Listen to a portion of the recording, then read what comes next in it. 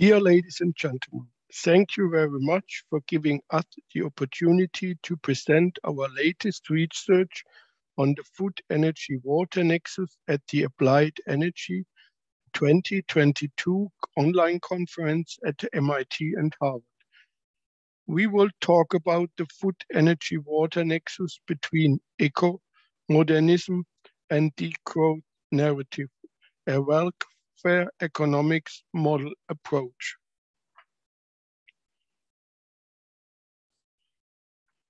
We will give a short introduction to our research theme.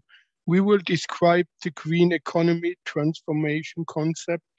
We will describe the two green economy models, and we will present our CGE model framework and its social accounting matrix. We will discuss the results and explain the degrowth triangular based on the Harberger triangle, and we will summarize our findings. The NASA research shows the global surface temperature has increased by around 1 degree compared to 1880. The CO2 concentration in the atmosphere increased to 418 ppm in 2022. Therefore, the Arctic sea ice level left 13% per decade since 1979. The Greenland ice lost 275 billion tons per year, and Antarctica lost 152 billion tons. The UN demands that the world community has to change the current unsustainable consumption and production patterns to achieve a green economy with significantly lower CO2 emission to meet the Paris agreements. For achieving a green economy, IPCC identified two contrasting schools of thought called ecomodernism and degrowth. They offer important bounding narratives for green economy approaches that achieve the SDGs and the Paris Agreement goals. Ecomodernism tries to find technological solutions to decouple the greenhouse gas emissions and other environmental impacts from GDP growth. Ecomodernism relied thereby on green technological innovations, resource efficiency and higher productivity, sustainable rural and urban areas, climate change adaptation investments, decouple economic growth from negative external effects, and new job opportunities, especially for the lower income groups. The degrowth approach questions the general ability of the current linear economic system to decouple the greenhouse gas emissions and resource consumption from economic growth to meet the SDGs and the Paris Agreement goals. Therefore, the following instruments are discussed: a carbon emission permits framework, welfare redistribution rather than economic growth. Degrowth supports universal basic income, work sharing, taxation of resource and energy extraction.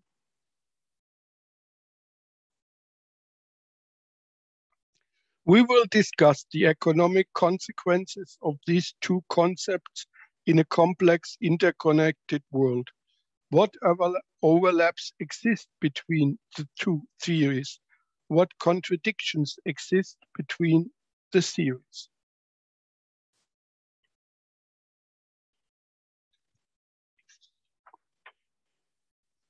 The new green economy approaches of ecomodernism and degrowth scenarios will have an impact on all economic sectors, especially on the food, energy, water nexus sector, the key sectors for sustainable development. A general equilibrium model is used to analyze the two green economy approaches consisting of two countries, an eco-modernist country A and a degrowth country B.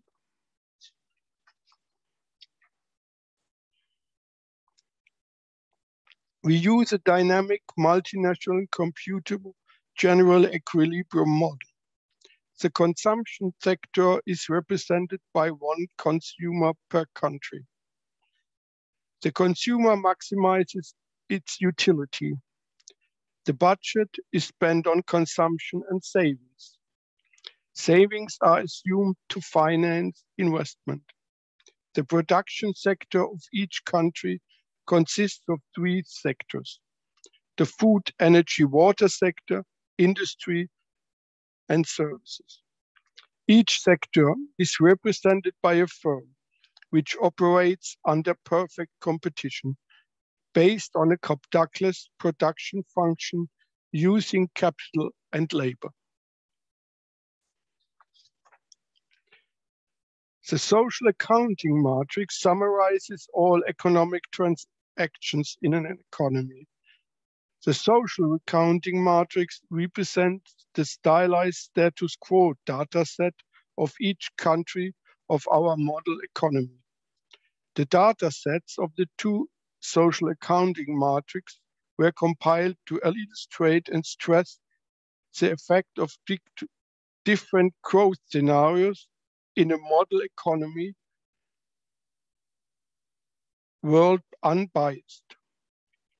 The Lehman crash and Euro crisis, Corona pandemic, and war on Ukraine are not included.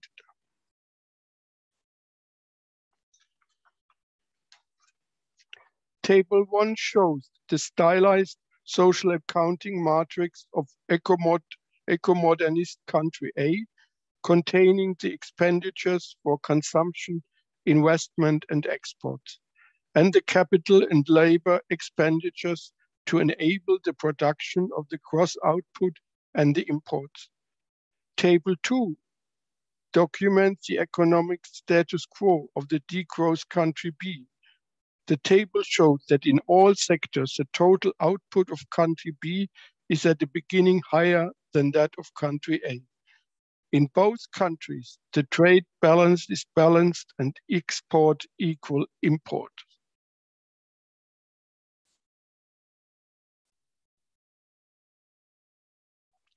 Our CGE model needs to be calibrated in order to reproduce the data sets of the status quo as determined by the social accounting matrix correctly. This requires the determination of exogenous parameter values. The steady state growth rate, the interest and time preference rate between the countries in order to elaborate specifically and exclusively the effects of the different growth models. The eco-modernist country A will grow by 2.5% and the degrowth country B will shrink by 1%.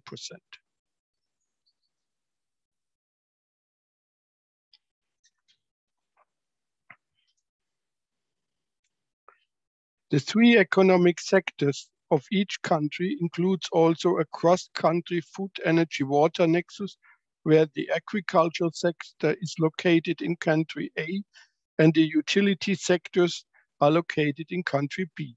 Each country has a service and industry sector. The sectors therefore have different states of technology.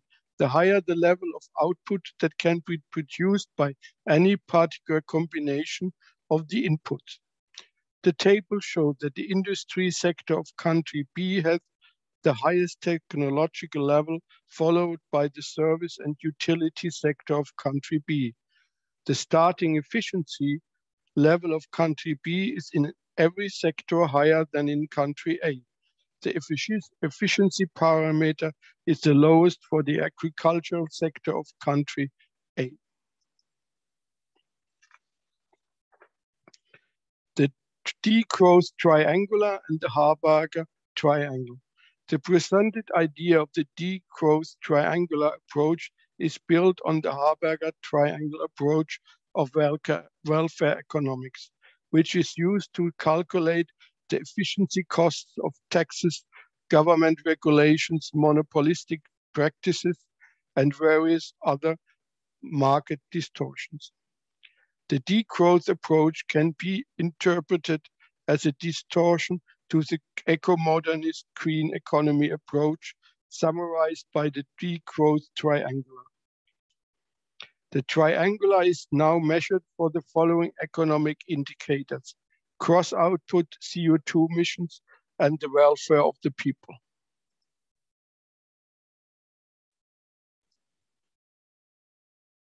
The gross output is the result of the economic activities of the two economies. The gross output triangular of the two-country economy is built over the observed 15-year period and expresses the differences in the development between the eco-modernist approach and the degrowth idea.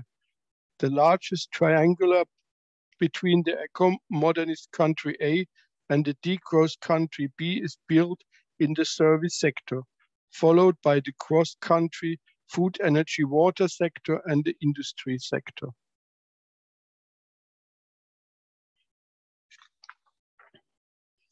The emission intensity of the two countries is different to the different technological level of the two countries. The emissions are the result of the production and consumption patterns. The CO2 emission triangular of the two-country economy is built also over the observed 15-year period. The service sector is creating the largest triangular between the two countries, followed by the food, energy, water sector and the industry sector. The sectoral triangular of the degrowth approach is very similar, where the eco-modernist approach causes different triangles. The utility level is the measurable result of all economic activities in the two economies. The economic development of the two countries causes also a drifting of the utility level of the consumers of the two countries. The utility level of country A increases about nearly 40%, whereas the utility level of country B declines slightly, about 13% over the 15 years analyzed. The development is expressed by the triangular between the eco-modernist country A and the degrowth country B. The development of the utility can influence the public opinion about the two green economy models.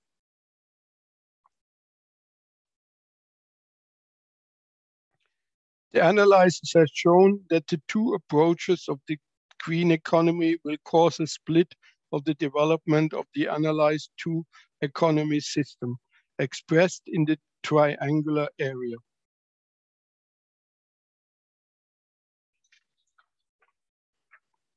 The challenge for the management of the food, energy, water nexus is that the cross-country food, energy, water nexus is confronted with two different green economy approaches.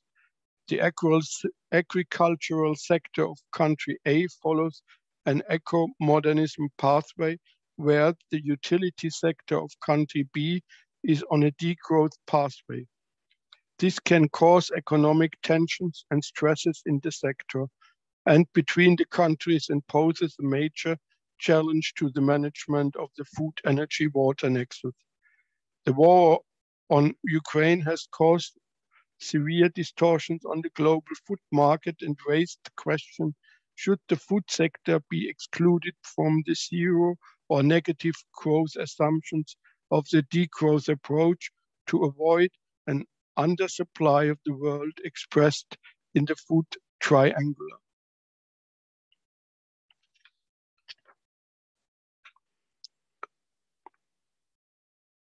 Our model enables us to determine and characterize the triangular.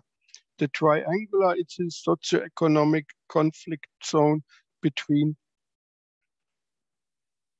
eco-modernist economic growth idea and social redistribution needs based on the degrowth approach. Thank you very much for your attention, and we are happy to answer your questions.